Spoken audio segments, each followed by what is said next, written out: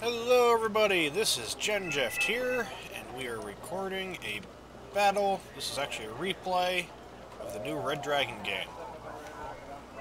It was quite an interesting replay, which is why I'm recording it. Now, I ended up here by myself with, well, not entirely, I think Raph. Either Raph or John stayed here. One of them forgot that their fob was over here, and well, they left their fob over here, and the other one actually fought with me. And my friend, Jester, will be joining us. Good, he was good to skip the deployment. We kind of screwed up. I'll change it. I kind of screwed up and moved that, so I brought it back to Lima. And we can see my teammates are advancing very effectively. As usual, this is a good team. The enemy side is doing pretty well too, moving rapidly. They don't really have enough force for this, because this guy has much better helicopters than he does. And what we have here is a lot of force that went to the center. In fact, there was almost nothing on their right or left. A bunch of guys went center. And this one guy, Captain Soban, well, you know what's coming when you have either one, this guy's a supply deck and he's going to be supplying everybody, or two, there's going to be a lot of freaking artillery. Most of you know which one it's going to be.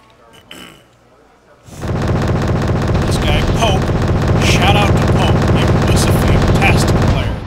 And also, it's the Pope. Oh. Yes, I say he was a fantastic player, and then he loses 2 helicopters. Like that right off the bat. Those are expensive. That was unfortunate. So yeah, he was good up until like that. Oh, I'm supporting him with some artillery. Because what I have today, I think, is my mechanized deck. Yeah, I've got these things. It's mechanized. It's motorized, actually. That's Jester the Rabbit Slayer. Don't anticipate coming. I put these guys into a forward position in Oscar, expecting them to show up. I was going to kill them with those things. And the Pope secured November on the left. Go Pope. And Raph just got something forward. So yeah, there's a lot of NATO players right in this area here. Mostly airborne decks and Marines. Which is a good forward deployment. You've got to be kidding me. Okay, we're back. You know what's infuriating about the phone? I can't mute the thing. So it just keeps ringing. But oh well. So, I'm putting a command unit into Oscar. I've got some scouts there. The Pope has the left. It's actually, I'm kind of surprised that we got this place as easily as we did. And, Jester's backing us up there. I guess it's a reserve kind of thing. These guys are burning. I don't know why they don't have a command unit. And on the right, we have advanced way forward. Way forward. Oh, we've got a North Korean deck here. Good lord. The Chinese and the North Koreans in Red Dragon suck. Regardless of whether you got a Class A deck or a Class C deck, they just suck. They're terrible. They're like the East Germans of air-land battle. It's just bad. Oh look, Nighthawks. So yeah, we've got a bunch of NATO players focusing on this area. Is that Marines tank? Yep, that's the Marine tank. That thing. I don't know what HC is short for. I know HA is short for heavy armor, which is a variation of the Abrams. They have moved. Of course, the Pope thinks Rabbit's here because he sees... Oh, Rabbit. Never mind. Rabbit Slayer. If I got my friend changed his name back to what it was before. Of course, he's over forward. So yeah, our right has advanced very nicely, the left is here, and the center is a giant boondoggle.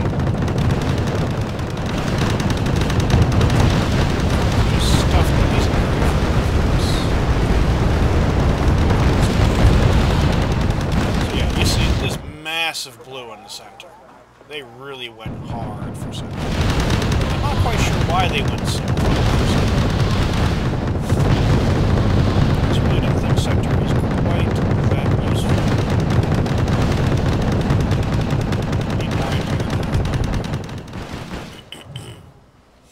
But this guy's assembly is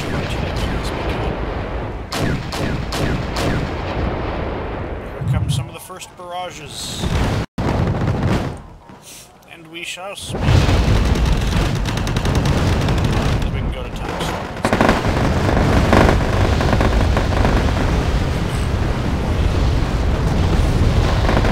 So we just basically have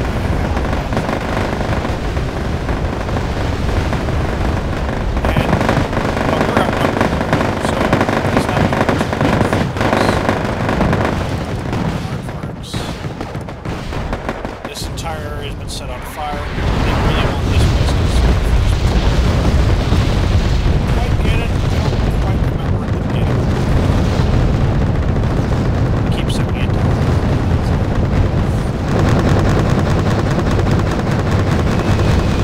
Boy, this is guy launching artillery. And these are good guns, yes. Frick, how many of these things is it gonna get?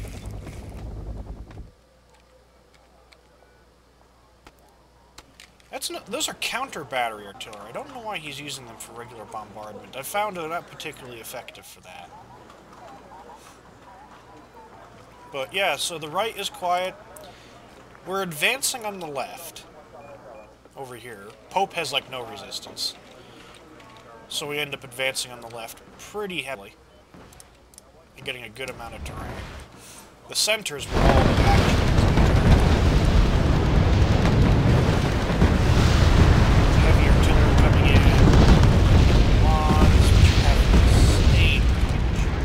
Is it reaching here from out there?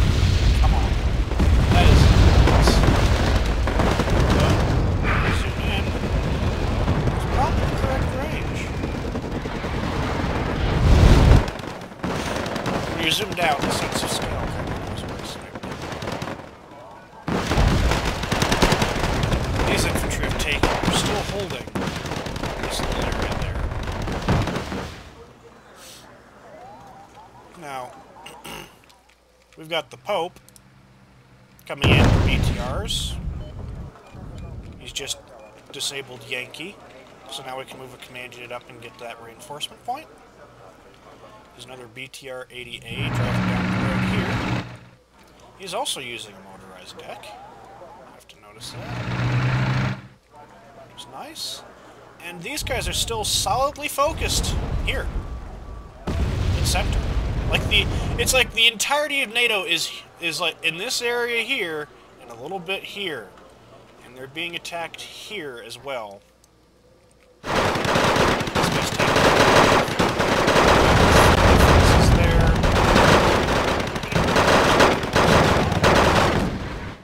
It's not quite enough. We need a little bit more. This guy's continuously building up. Oh look, here come the McCanns. Yeah, so they're focused here and then here, completely ignoring this side. They're also ahead right now.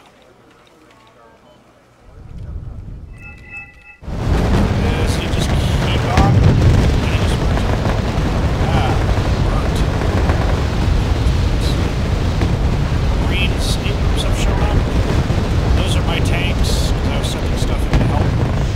Since the Pope and my friend Jester there seem to have everything taken care of on the left. I've been trying to help center.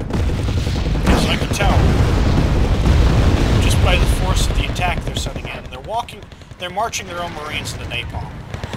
Oh my god. I get accused of sending my men to their death.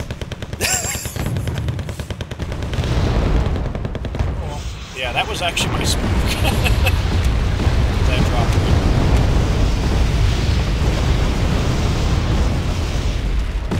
That artillery.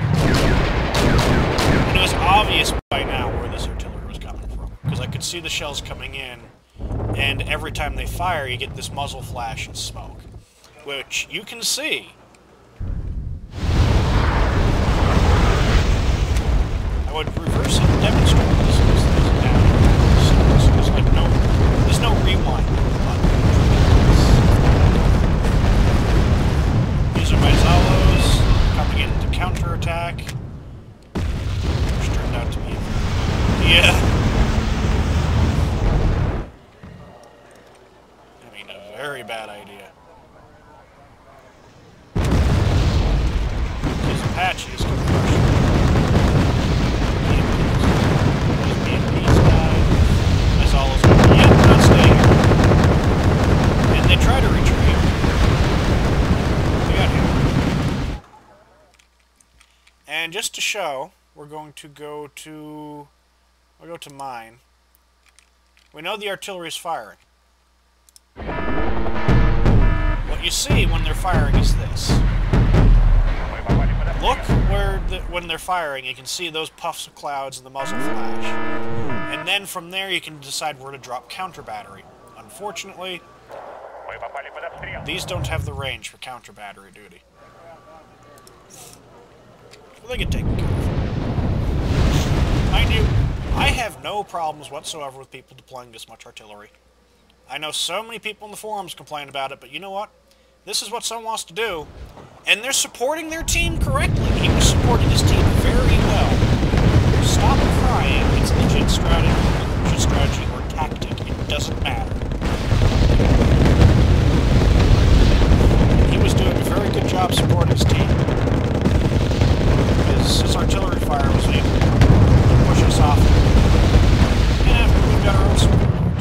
It's good, but we have our own support.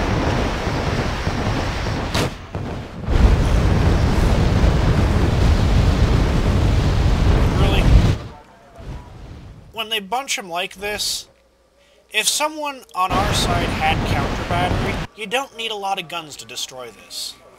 Just 4 pieces of, like, North Korean artillery dropped into here. You'll take 3 or 4 of those guns out per volley.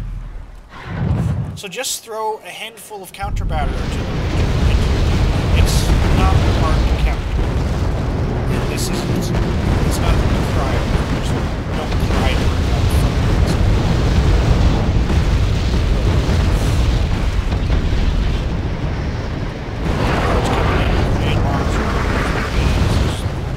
Focused here so much. Because the Pope's IL-2 died. Impressive. Oh god. I never lived! Oh no, it's dead. I never lived. That is impressive. But if you look over here, the Pope... I can't believe they didn't do anything whatsoever. They were completely target focused. They didn't even notice what was going on the right. On the right, our left. We have Yankee, we're in Zulu. Jester sending a command unit into X-Ray is just not friendly for them. Instead, they're focused here and trying to get Gulf. Like, almost all of them are focused there, it seems like. Not even attacking here. This guy could have attacked here. Oh, no, not really. That's actually a pretty good defense, so I don't blame him for not attacking. He's got some troops forward.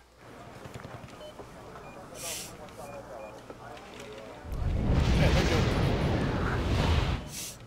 My stuff died, so I'm setting up another bunch of things back here to counterattack with. Break down from this here and get into here.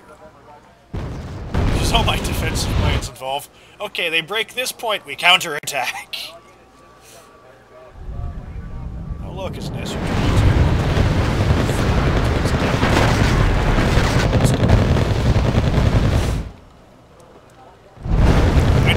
Semi-active missiles. Because with the semi-active missiles, your aircraft have to continuously stay pointed at the enemy. And when they're doing that, they're invariably flying face first into a bunch of anti-aircraft. And they're going to die.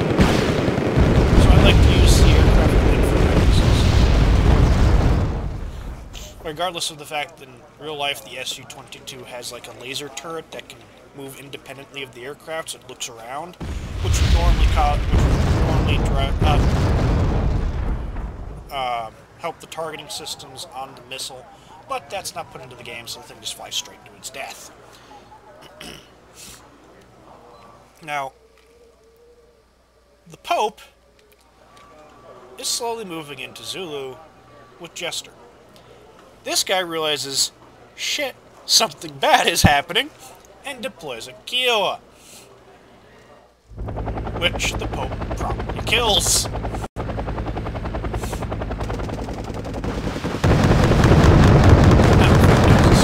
But, nah, it's dead. Shardens don't. BTR-80 Haze can kill Shardens pretty easily. But their command unit there is now destroyed. And they just realized it. Ah, look. BTR 70s. They'll be important. This guy is getting to the defense up on their left, and I'm not pronouncing that, is preparing to attack. He's apparently attacking with some small forces. I wouldn't attack right. I wouldn't attack with what you have. You're not going to get anywhere. So yeah, they've just managed, they've got golf, but they don't, there's so much firing going on still they can't put a command in there. So they bring in an Abrams.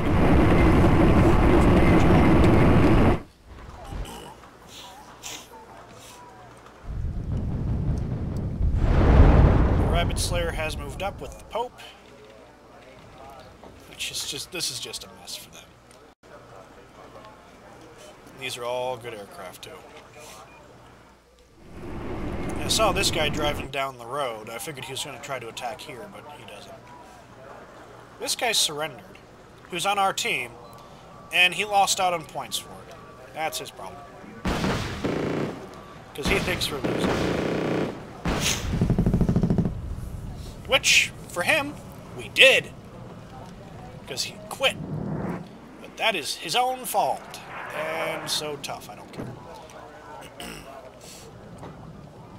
So we moved up. Their Abrams have moved into here. And they're prepared to defend, finally, their right flank.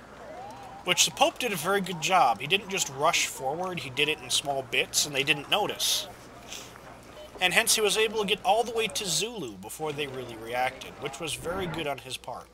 And he's being backed up by my friend Jester, who's also bringing in T-80s just to add to the effect. I have a small mobile reserve to the rear of the center, for when they start trying to push through this valley. What the hell is this command unit just sitting there? I don't know.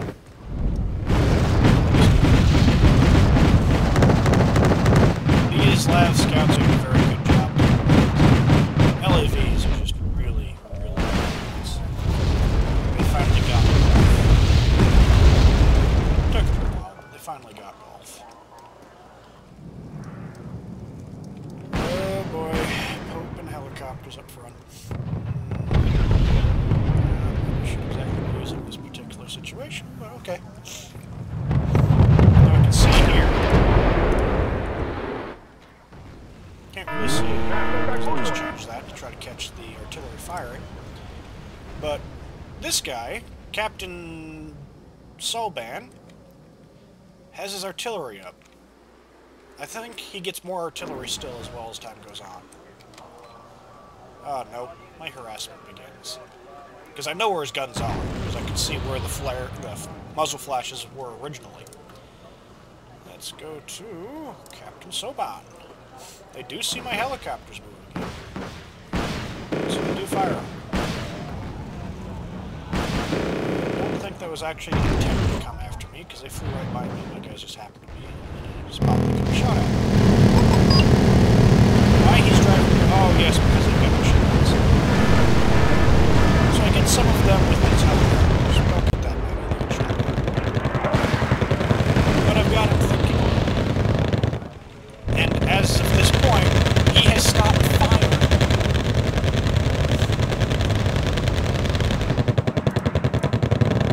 So they take out that. Oh, look what's coming!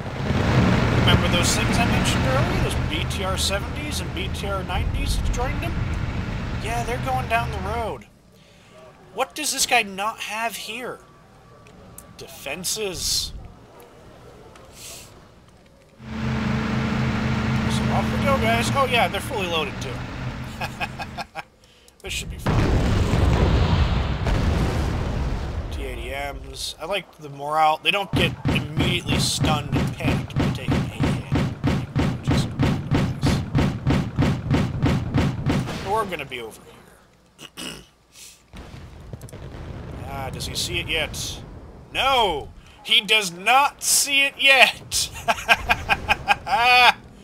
But we know it's coming. And poof, they see it. Right there. Far too late for them to do anything about it. And the BTR-90s open fire. So, followed by the BTR-70s and Z6. And they're just charging right in. And he's still calling in more guns. Just look at this as they drive down the road. This guy reacts, but it's just too late now. They didn't defend this. Always keep an eye on this. You didn't know I was coming until I was on top of you and proceeded to destroy everything. Your entire force is dead. And then you keep driving your artillery in range, and they keep dying.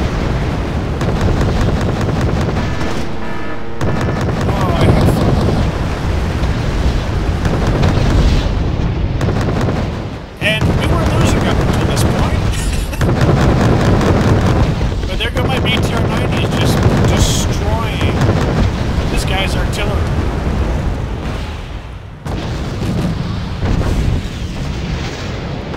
Oh, it was great.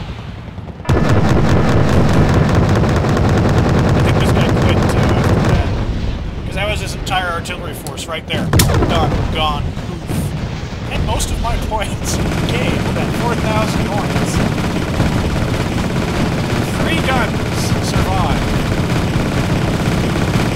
And look what they had to bring in. They're bringing in all these M41A1s, all this stuff just to react to that. Oh, it's all his stuff too. So he didn't quit right away.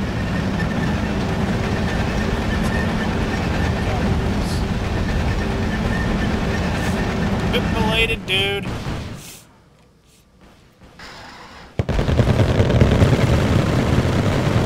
And track and scale leaves right then too. This guy here left. Still got some. But by this point, they're pretty much done. I've made them set fire to their own fobs. Now this guy is stuck only as a supply deck. But we've caught up. We're ahead. And I've got myself nearly 5,000 points in almost purely artillery. Which might be added. Some other stuff might be added. Well, my job is done. The artillery's done. Jester has been forward his T-80s. It's causing these guys some problems. The Pope has his T-80UMs. Forward, because these guys are distracted over here trying to make sure I've been out. Look at all their fobs that have been used. I think that was killed. So yeah, you know these roads here, you don't have to like really heavily defend them or anything. In fact, if you just put some infantry here, just a handful, I would have been stopped. Immediately would have been stopped. There was 4 infantry hiding in the woods would stop that. Forced them to go and fight or retreat. But no, they left it open, no recon or anything, and didn't see me till I had crested the ridge for all intents and purposes. And his artillery is all gone. And I got 5,000 points. So yeah. We'll see how this ends. That was fun. I enjoyed that. And that's why I don't mind. always look around the map when you're fighting. These guys here didn't need my help because they were doing very well there. These guys here needed help, but there's more than one way to help people when you've got all the team focusing and attacking one area. And these guys weren't doing anything. By attacking here and destroying the guy's artillery, one, I took out the supporting artillery that was helping drive the attack here, which stopped that. Two, I distracted these players and made them deploy all of this stuff here into their rear in a panic. With little birds and Zippos, and those artillery don't count, they could deploy them before then, and all these M18s. And a couple of Abrams, which I don't know where they went. So it's distracted them from here as well, which allowed my friend, Jester, and the Pope to move forward. Hooray, Pope. And it's also, they've lost a lot of firepower, so they can't really continue their attack in the center. That move destroyed the game for NATO. Only because, one, they didn't leave this thing, they didn't have anything guarding this, and two, I happened to look around the map and go, where can I do the most damage? And now my helicopters have come forward. I thought that thing was on aircraft missiles. But no, it wasn't. I mistook it for the KA-52. But the KA-52 does do the job. And the MK-24. It's still good. So this guy did not get it. Captain Soban is still there. He is losing his fobs because, well, they set them on fire. And they are now so badly damaged that it just takes a handful of artillery rounds to kill them. Hooray. Oh yeah, it's my artillery doing it too. So that gives me even more points. Hooray! Now, because of this attack from Jester and the Pope, using T-72. T-72s. Oh well. But yeah, now that Jester and the Pope are here, they're attacking. And all of these tanks, if we had not been here attacking, would have been down here. So in the meantime, we've been able to build up a fairly nice defense in this area, so in case they do try to attack, they're going to get hammered.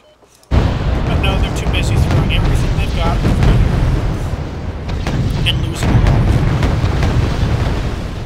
And then we win. Target blindness was a big thing here because the enemy was too focused on attacking center to realize that its flanks were insecure.